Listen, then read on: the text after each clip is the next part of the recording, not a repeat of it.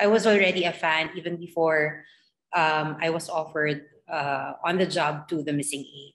So when I was asked if I would accept the role, syempre my answer was immediately a yes.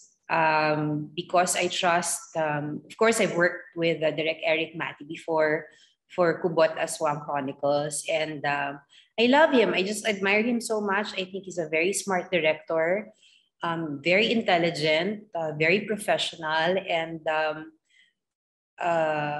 I would love to, when I was offered again a movie with him, of course, I said yes, and I would really love to work with him again. When the character was offered to me, and I was told that I was going to play a journalist who would be fighting for justice, Weng's character is kind of, she's very honest. Kumbaga, she doesn't like to be manipulated by power or by anything else. Weng's road is really straight. She's not the type to just say yes if she feels that she needs to question why she has to do a certain thing. I had to watch the news over again and how journalists would ask questions, how courageous they would be, not being scared, and just wanting to know the truth and to be able to tell the truth and impart the truth to everyone who needs to hear it. I don't think sanay ako na makarinig ng magandang feedback when it comes to my acting. I don't know, yung parang yung mapuri ka, no? Parang hindi ako masyadong sanay.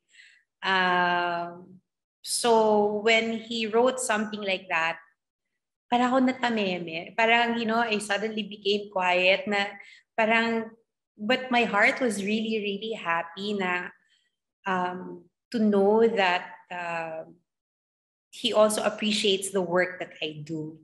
Actually, I think it was late in my 30s already that I realized that this is the job that I really want to do, that this is the one for me. Because for me, it's not really important if my character is long in the story or in the film. What's important to me is how strong that character is or what that character imparts to the people who watches the film. The greatest lesson that show business has taught me is to really love your work, to be patient and to be passionate about it.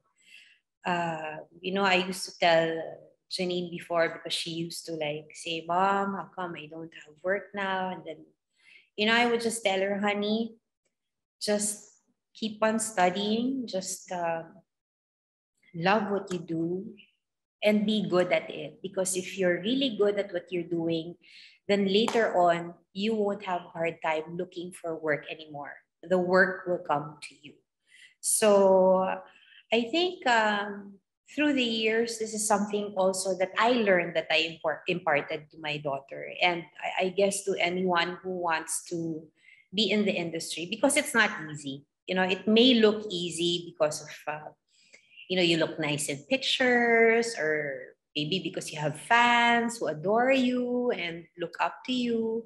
But it also has a great responsibility on your shoulders. You have to learn to be professional. At saka, syempre, just a good person. Yung magaan din kasama katrabaho, hindi ba? So, huwag madaling sasama ang loob. So ito din yung mga natutunan ko all through the years of me being here in the industry.